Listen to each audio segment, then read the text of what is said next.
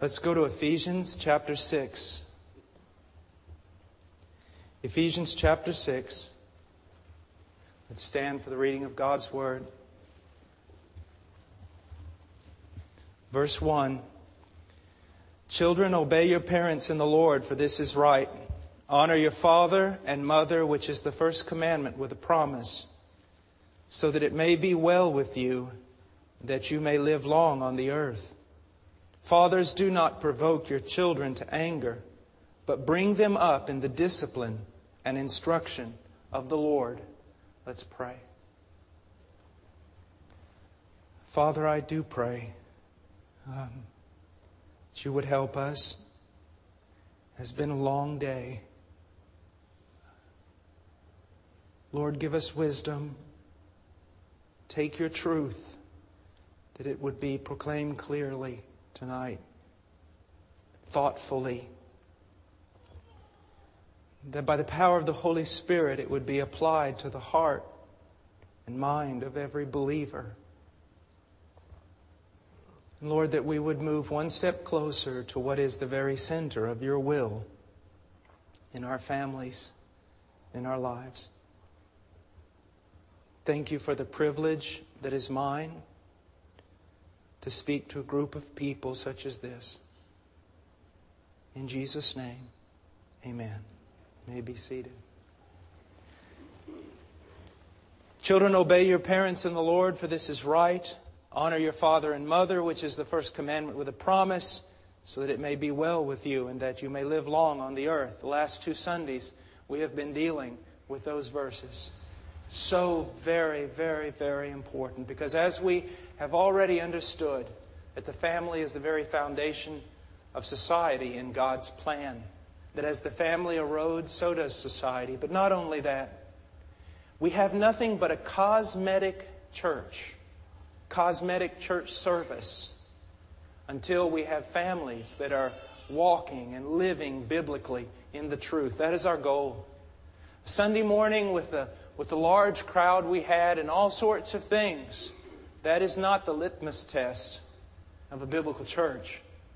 The litmus test will be found in our own homes. And so we have these commands directed towards children, and now we're going to move on to verse 4, where we have commands directed to the fathers. Father, do not provoke your children to anger, but bring them up in the discipline and instruction of the Lord. Now, the first thing that I want us to see is that Paul directs this text now to the person who is primarily responsible for the instruction and training of children in the home. Now notice, he says fathers. He doesn't say children church workers. He doesn't say Awana leaders. He doesn't even say mothers. He doesn't say youth directors or vacation Bible school workers. He says one thing. He says here to us, fathers. Father, to be biblical, you must assume the responsibility, the biblical responsibility of a father. It doesn't matter how much activity you do in the church. It doesn't matter how much activity you do in worldwide missions. For what does it matter if a man gains the whole world and loses his family? And how can a man be obedient outside of his house if he's not obedient to the Lord's will inside of his house? Now, I want to read from Proverbs chapter 4, verses 1 through 4. Hear, O son, the instruction of a father. You see, in the nation of Israel, that was a primary duty of the father, to give instruction to the sons and give attention that you may understand. Children are not born understanding. They are taught understanding. And they'll never be taught understanding in a secular world that knows not God, because the beginning of all wisdom and understanding is the fear of the Lord.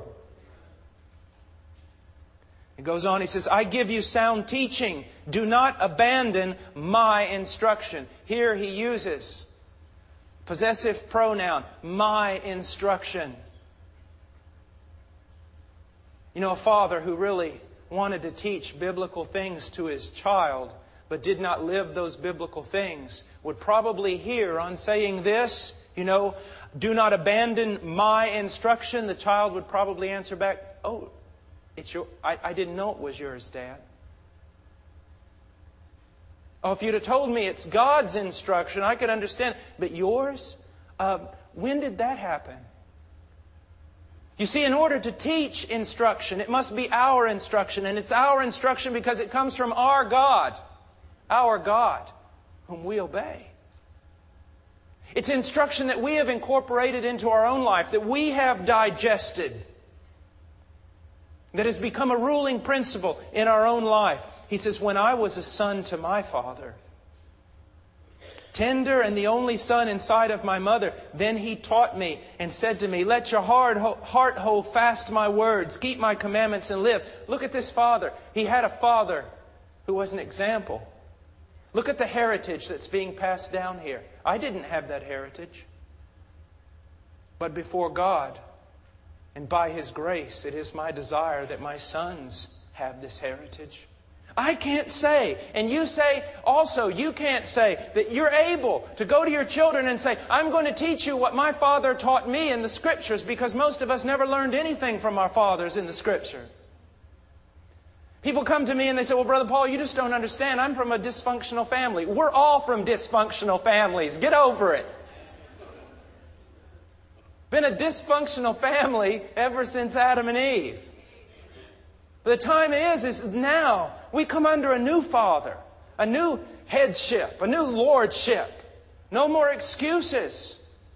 I have a Father who teaches me well now.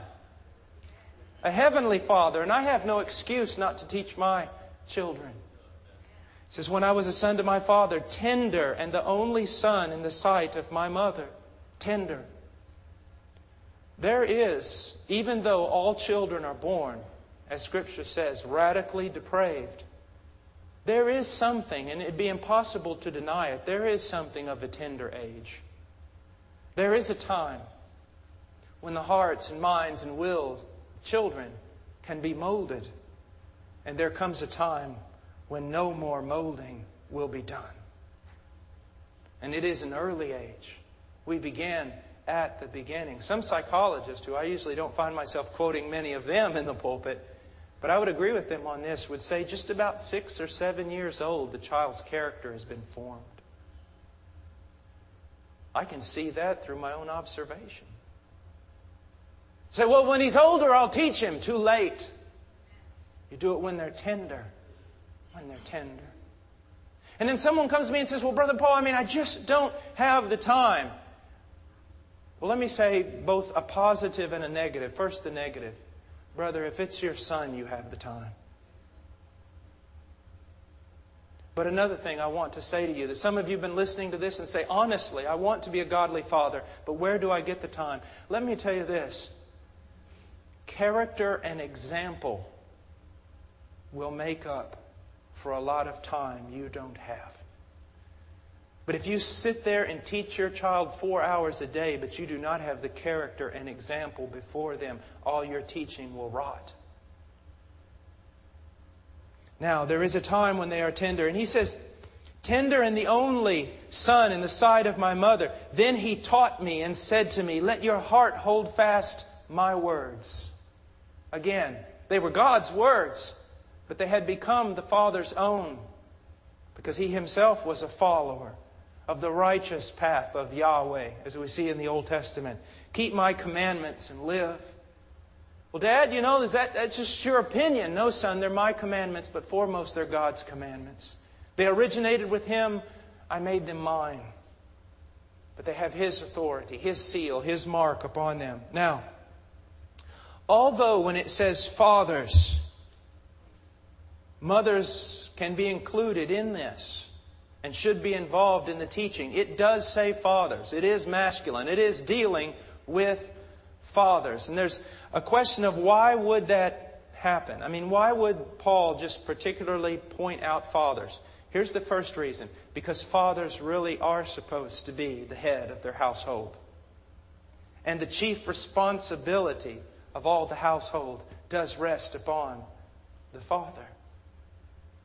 And one of the greatest gifts that God has given us is our children. And God does not want you to delegate that responsibility of teaching them to anyone else. The father should be the primary instructor and molder of the children. Now, I want you to know something. That doesn't mean just the boys. It means the boys and the girls. Fathers, I hope that you will come to grasp how much, you will come to understand how much your sons need you. But then I hope you come to understand something else. Your daughters need you just as much.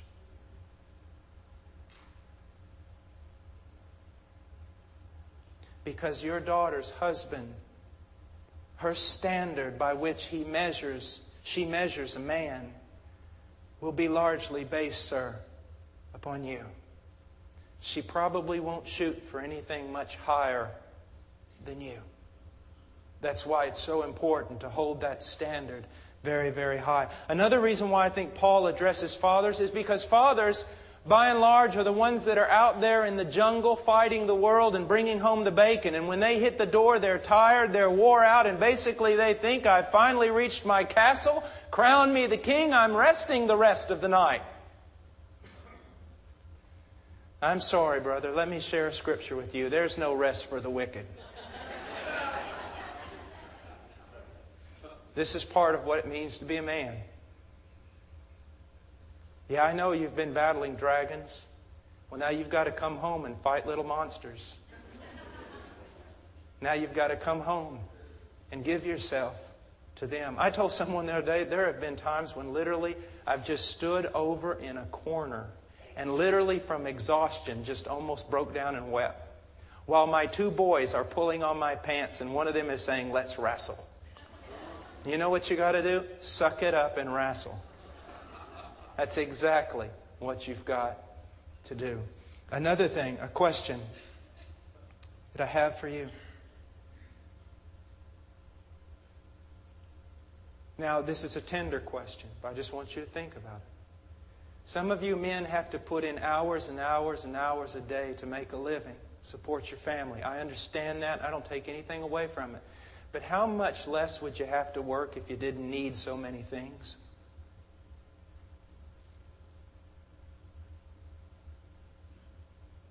Let me share with you. But godliness actually is a means of great gain when accompanied by contentment. For we have brought nothing into this world so that we can take nothing out of it either. If we have food and covering, with these we shall be content. Paul's standard, what was required for contentment, was a lot lower than ours. He says, I didn't bring anything here. I'm not taking anything with me. He says, but I'll be content with this. I have food, shelter, clothing, content.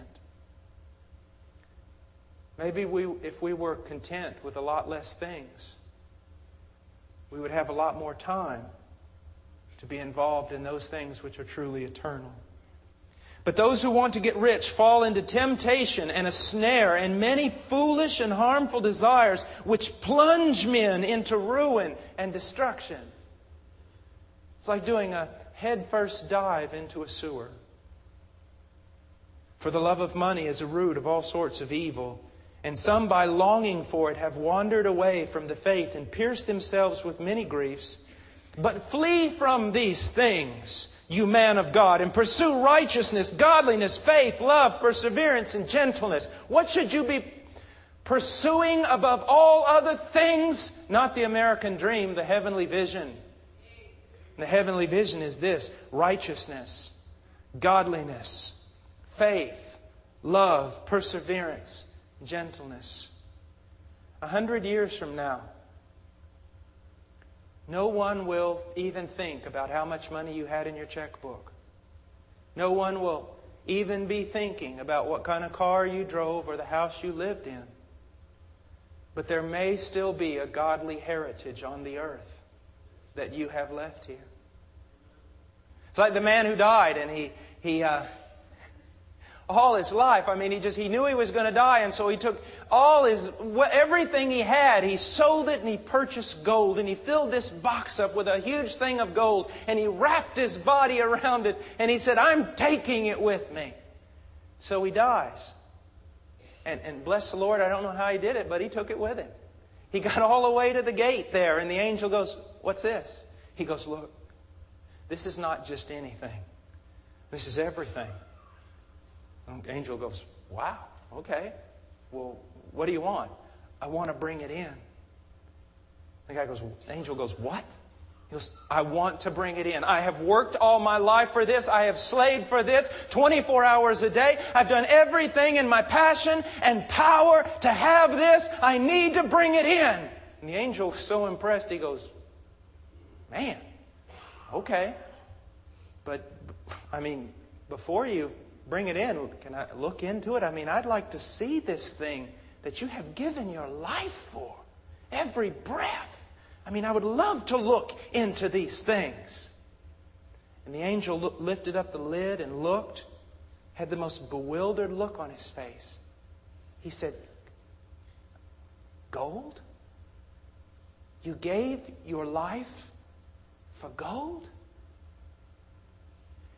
We use this stuff to pave our streets. You gave your life for asphalt? Think about it. What is eternal? God is eternal. The Word of God is eternal. The soul of our children is eternal. Now, he says in verse 4, fathers, do not provoke your children to anger. I want to read some things from John MacArthur, John Gill, and Albert Barnes. John MacArthur said, in the pagan world of Paul's day, and even in many Jewish households, most fathers ruled their families with rigid and domineering authority. The desires and welfare of wives and children were seldom considered. The apostle makes clear that a Christian father's authority over his children does not allow for unreasonable demands and strictures that might drive his children to anger, despair, and resentment. Now, John MacArthur is saying here that it was common in the day of Paul among pagans and Jews to drive their families to bitterness and anger by being domineering and provoking them. I would say that's not so much the case in our modern time. Most wives and children that I find bitter and angry, it's not because of a rigid, domineering husband. It's because of a husband who's never there. A husband who just neglects. A husband who just comes home and declares it to be his time of rest. Children neglected all over the place. Wives neglected everywhere. John Gill writes, fathers are particularly mentioned, they being the heads of family, and are apt to be too severe as mothers too indulgent. One of the great problems in the family today is not only is one of the parents unbiblical, but often both of them are, and they pull against each other from different extremes. The father is often too severe and too rigid, while the mother is doing as much as the father to destroy her child by being indulgent and allowing the child to get away with absolutely everything and to get anything they want. Now, Albert Barnes writes, the apostle here has hit on the very danger to which parents are most exposed in the government of their children. It is that of souring their temper. You say, yes, we got to be very, very careful. We don't want to sour their temper. But you can do that not only with too rigid a discipline and too strict a rule, you can also do it with indulgence. And that's probably the problem in your family. By and large, in America, we're not too strict with our children. By and large, we're too indulgent with our children. And that will sour their heart just as quickly as anything else. Now, the phrase provoke to anger. It's very, very important. He says here in verse 4, fathers, it's a negative command, do not provoke your children to anger. It comes from the Greek word parorgiso, from a Greek word orke, which means wrath. And what it means is to be in a relationship with a child and acting in such a way that you're going to exasperate the child. You're going to provoke the child to anger and wrath. You're going to make them bitter and resentful. Now, in a few minutes, we're going to explain that there's many ways to do that. But that's what it means when he says, do not provoke them, do not provoke your children to anger. Literally, don't provoke them to becoming wrathful and bitter and angry. It's not just an outburst of anger, but it's the idea of creating an angry, wrathful character and a sour character that does not respond, but always withdraws.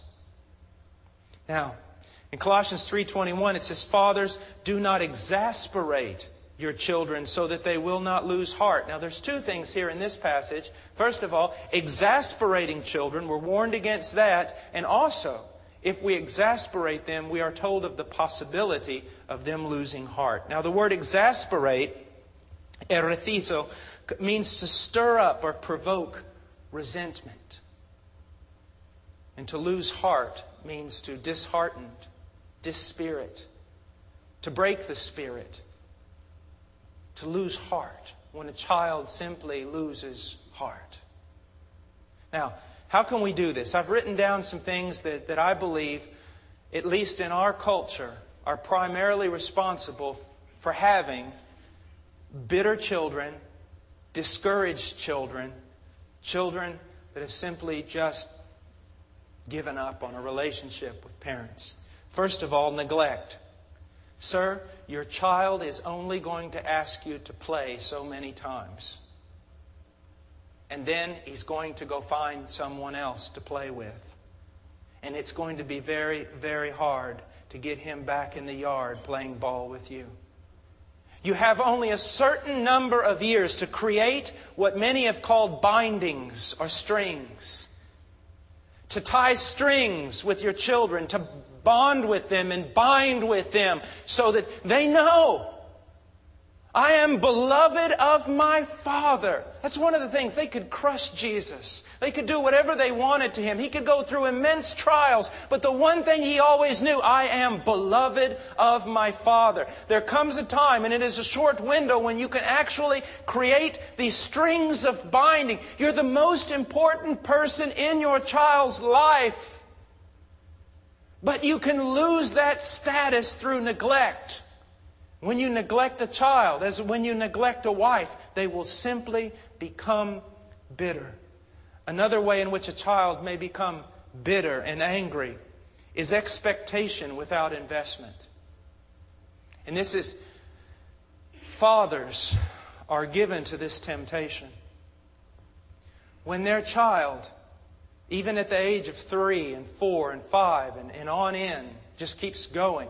When their child is not the virtuous person they want them to be, is not the disciplined or instructed person they want them to be, they make demands upon that children. What is wrong with you, child? Why can't you see this? Why can't you do this? They're demanding things from a child, but they never made the investment in the child. They never did all these things in the Bible. It's just demand, demand, demand, but no investment. Do you know they did a survey on, I believe it was insurance salesmen, but I believe it just applies just about everywhere. They found out that 80% of the insurance salesmen sell 20% of the insurance, and 20% of the insurance salesmen sell 80% of it. And you know the differences between the two? The successful group did what they did not want to do. And the unsuccessful group did not do what they did not want to do. You see, sir, this is a battle. You think of battle, you sing these Christian songs about victory and battle and against the devil and everything else. But the real battle is not quite so glamorous. The real battle is getting up every day and obeying the word of the Lord. And it's doing it in the context of the family. And God tells us that we are to invest in children. We are to invest in our children.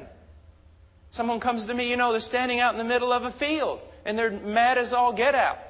What's wrong? Look at my crop. I don't see one. That's the problem. That's why I'm mad. There's no crop. I said, well, did you plow? No.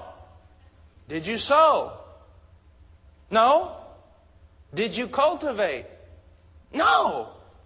Just going to walk away. Guy's out of his mind. But that's the same thing that happens.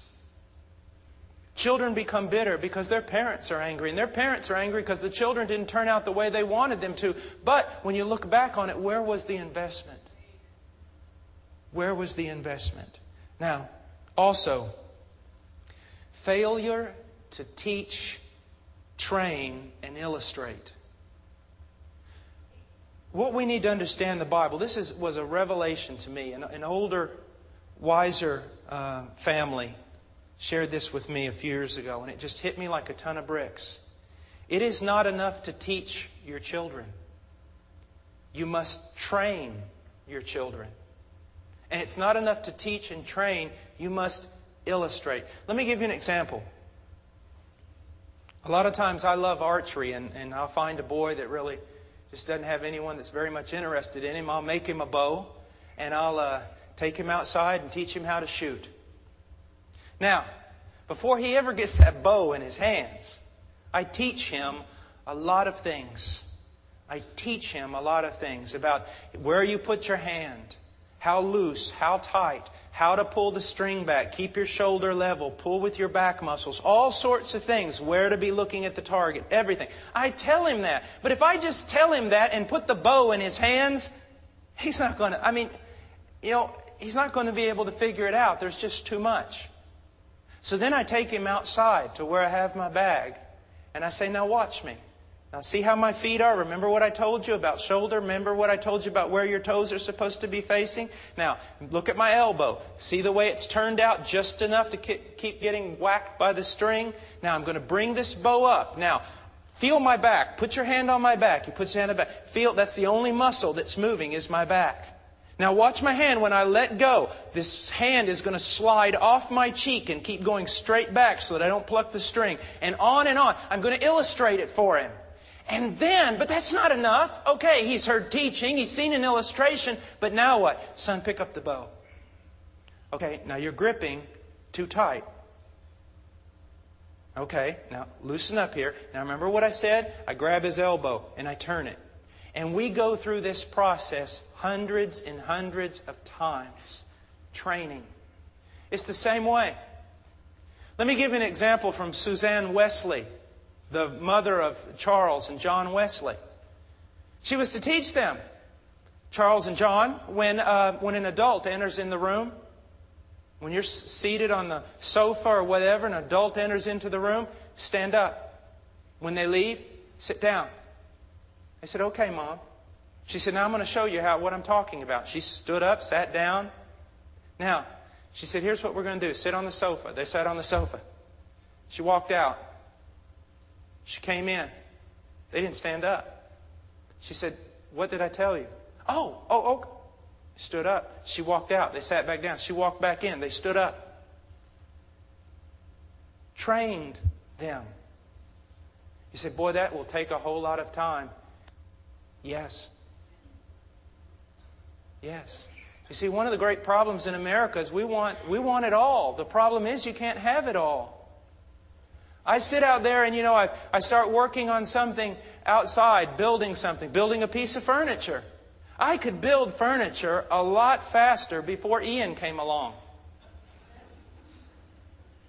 Because I can put his hand on that rubber mallet and I can drive in the peg of wood I'm going to use to make it look like very old furniture. And it does take a long time. But now, am I in this just to make furniture? Or am I in this to teach a boy how to build a cabinet? You see, it's not just teaching. It's also illustrating. Not just illustrating, it is training. Now, if you look at this, most children get very little, if not any, moral teaching from their parents until they've already messed up. And then the moral teaching always comes because they got in trouble. So they equate moral teaching with trouble. So we have Failure to teach, train, illustrate. Another is a lack of discipline. A lack of discipline. My little boy's a wild man. He gets a lot of spankings. We came here and you have an Awanas. Someone said, just in passing, they said, why don't you put your boy in Awanas? I said, because no one back there will spank him. And Will goes, I'll spank him. I said, will you spank him? Yeah, I'll spank him. You want him spanked? I'll spank him. I talked to him for a minute. Okay, he can go in Awanas. You say, he touches my son and I'll... Yeah, I know. Yeah, let's talk about that. And a biblical man, I talked to him, found out about his testimony, his integrity among the workers and the children and everything else. I say, this little boy gets out of line, you spank him. Because then he's going to learn what? That there are a lot of different manifestations of authority in the world. Not just my father. And I need to obey my elders, even if they're not my dad. You say, I've never heard of such a thing. I know. But if I'm here for the next couple of months, you're going to hear this a lot. That's the thing. You've got to understand that we have got to discipline. Now, discipline is not just spanking. Some people spank and do all sorts of things and they're abusive. That's not what I'm talking about. But let me point some things out to you that are very, very important. First of all, your child will become bitter if there are no parameters set for your child. He'll become bitter. They'll become confused. They won't know if they're ever safe. Think about it. If I'm standing in the middle of the jungle or I'm wading through a black swamp in a Cocha on the Amazon, and I don't know anything about this whole deal, I don't know if I'm safe or not. I could be as safe as a baby. I could be in great danger. Unless someone tells me, Paul, you get in that water, the alligator's going to eat you. Or, yes, you can get in that water and it'll be all right. If someone doesn't set parameters for me, I never know if I'm safe. I never know where I'm at. I never know really what to do. And so you must set parameters for your children. That is very, very important, is to instruct them in parameters. If you do not, they'll never know that there are moral certainties in the world. And there are. And then, if there are not consistent consequences for violating those parameters, this is what they'll learn. I can get away with it sometimes, and the chance is worth it. Let me give you an example. You tell your child, now, son, that vase over there belongs to your mother. You're not to touch that vase. Do not touch the vase. Now you say, well, why don't you just remove the vase? Then you stop the problem. No, you don't. You hide it. You child-proof your house. You ought to house-proof your child.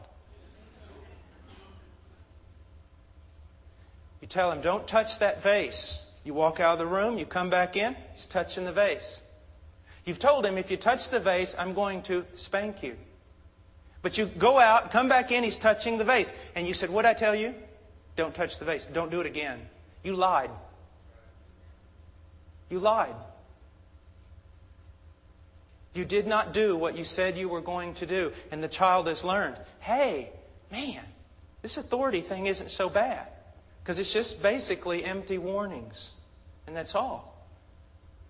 Or you come back in and you go, what did I tell? 1, 2, 3. How many of you have done that? Now what you're telling them is consequences may come, but they will be delayed. And if you can move fast enough, you can get out of them. Then 20 years down the road, when they've got to make a decision about whether they're going to obey the law or not, these things start coming into mind. I can get away with this. There are no moral certainties. On and on and on. Discipline is extremely important. But the right kind, a loving kind, a biblical kind. And We'll talk about that later. Let me say another reason that children become embittered. Verbal and physical abuse. Physical abuse ought to be reported. It ought to be taken to the law. It should not be tolerated in any society. I think we all could agree on that. But there's something else that goes on that is just as harmful as physical abuse. Maybe not to the body, but in the long run, even more to the soul. And that is verbal abuse. And what happens? Most parents will not set parameters, and if they do, they will not discipline for those parameters. And the child begins to just wreak havoc. As the child wreaks havoc, the parent becomes more angry and more angry and more angry to the point where the parent does no longer even like the child. And begins to attack. What's wrong with you? What? Don't you hear? Were you deaf? Man! And then every time the child begins to enter into a relationship with the parent, it's always one of bitterness and anger instead of joy and love and everything else. That it ought to be there. Can you see why we drive such a wedge? It's not a mystery. Verbal abuse. If your child breaks a law of the house, it should not be running over there. Oh, you idiot, what have you done? The parents should be always joyful, at peace. Son, what did I tell you? Dad, you said don't touch that. What did you do? Touched it. Son, I love you very, very much, and I think that one day you're going to be a great man. You must learn that there are authorities, and you must learn that there are consequences. Whack. Enough to sting. Enough to get the point across. And then, son, do you have anything to say? Dad, I'm sorry. Would you like to pray about it? You know, when you disobeyed me, son, you disobeyed the Lord. Okay. Lord, forgive me. Son, He forgave you.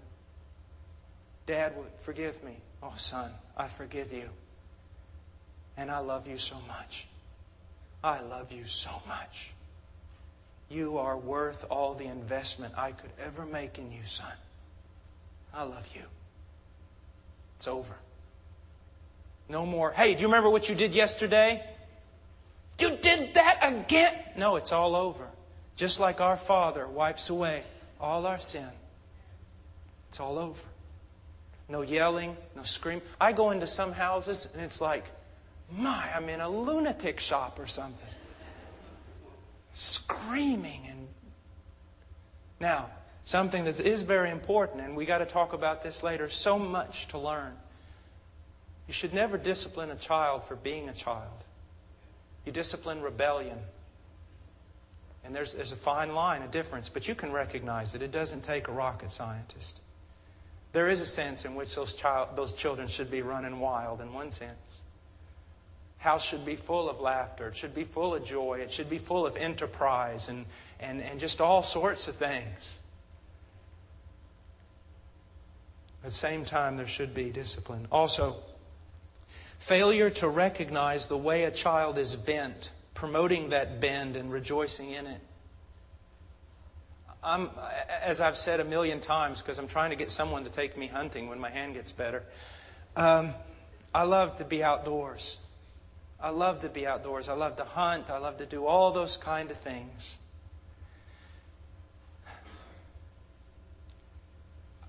I have my little boy right now. He's unusual with regard to if he sees somebody hurt or an animal hurt or something, he gets very frightened. He wants to go over and make it better. Someone shot a deer and it was in our yard when I came home and the coyotes were eating on it and we got in there and he goes, Dad, go out there and fix that deer. I said, son, I think it's a little too late. I've got a feeling he may be a man of peace. Maybe he'll be a man who loved music, poetry, writing, literature. Maybe he won't like the outdoors and all the other things. Praise the Lord. Be one less idol he has to worry about. Praise the Lord. So what are you going to do? I'm going to sit there and listen to him play the piano. And I'm going to love it.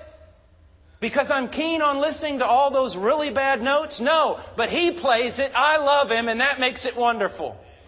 You see, you recognize the way he's bent. He may not be bent. You might be a scholar. He might not be a scholar. You might be given to a certain profession. He might not be given to that thing. But you find out the way that God has bent your child. And you promote that bend. And you rejoice in it. And you have them prosper in that thing. Don't try to fix them. I remember when I was a little boy, all my uncles and cousins and everything, they're all outdoorsmen and men's men and cowboys and everything else. And I loved to read and I loved to draw. I drew all the time. All the time. Even when I was 8, I entered a contest and I got second. And I loved to draw all the time. And one day, an uncle and a few of my cousins, they started calling me sissy, what's wrong with you? You just want to sit and you just want to draw and all this stuff. I put drawing behind me that day. A few years ago, I picked up some charcoals because my wife is an artist, and I just started drawing. And I realized there were some people a long time ago who robbed me of something that I loved.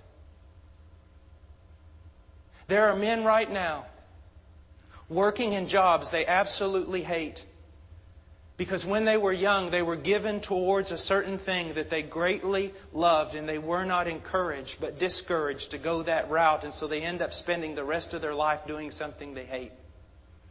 God has your child bent in a certain way to do certain things. You are not Lord of that child. You are steward of that child.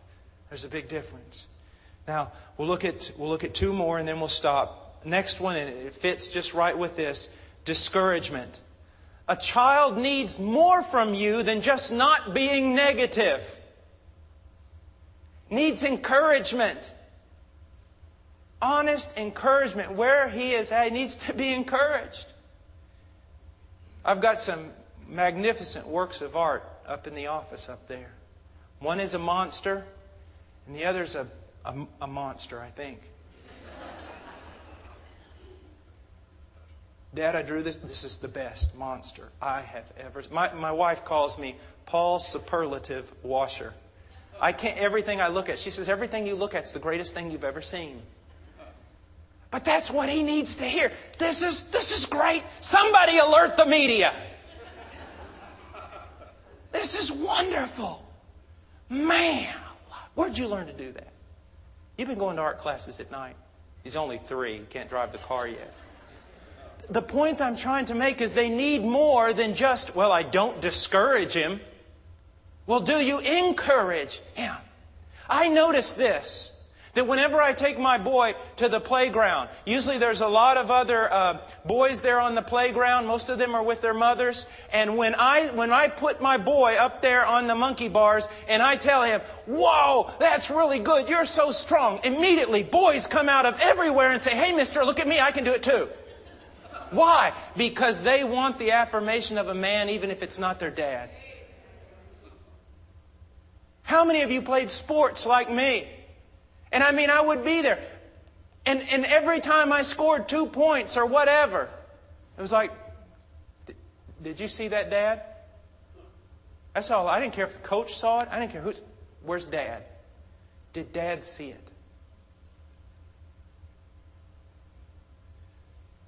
Another thing is, it's the I just want to give my child the things I never had heresy.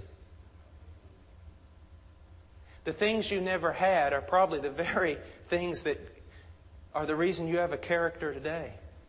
It's not the things we possess that built character in us. It's the things we lack that built character in us. God never called you to give your children the things that you never had. God called you to give your children you. You say, well, my children would rather have things. That's because they've already given up on you.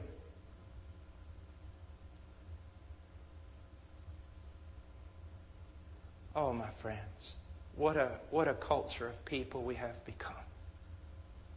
Things. A preacher one time got in an elevator, looked up, and there's Elvis Presley standing there. This was before he died. I know a lot of people have seen him since he died, but I kind of worry about those people. And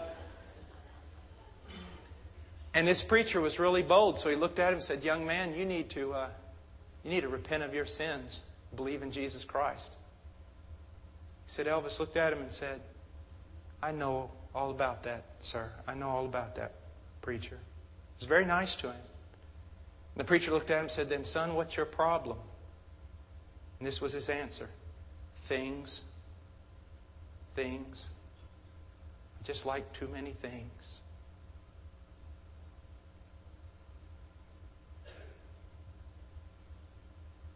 The goal is not to give your children things. The goal is to give your children you. Just you. My little boy doesn't know that I'm 43 years old, broken down, and I've got more metal in me than a Tonka truck. He doesn't know that I'm not very strong anymore and that I can't run very fast. He thinks I'm Superman. But that's not going to last long. But I'm in a position to have an influence on his life. And I've got to use that. Every time he comes up to me, when I've finally got to a point where I think, well, I'm going to just have a little bit of free time here, maybe go out and do something in my wood shop.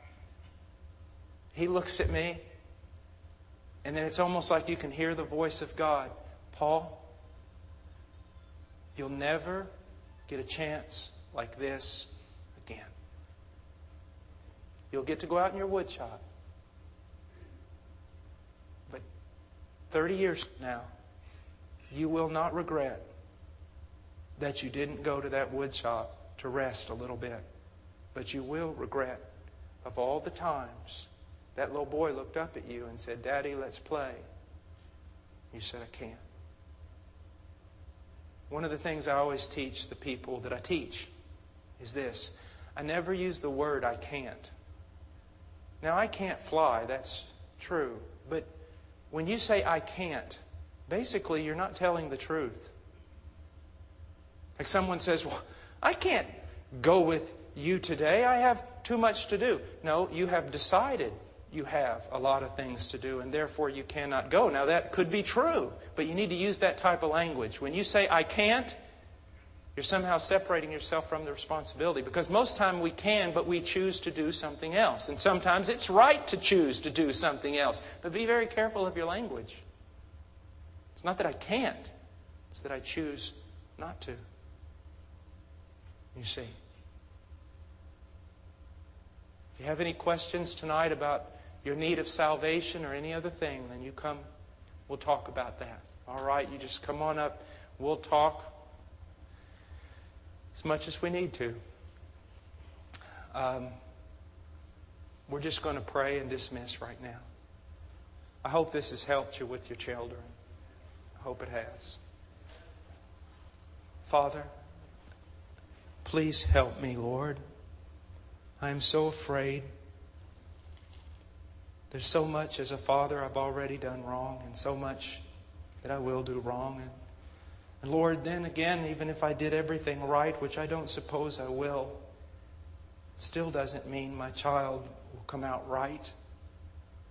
For it is only by your grace, Lord, your regenerating power in the heart. Lord, I just cast myself down in front of you, Lord, and I say that there's no wisdom, there's nothing that will bring me through this stage in my life except you. And Lord, I pray for the other men, Lord, that are feeling the same thing, that there's just no way I can make it work. There's nowhere I can go back and make it right. Just, Lord, help us. Help us, Lord. In Jesus' name, amen.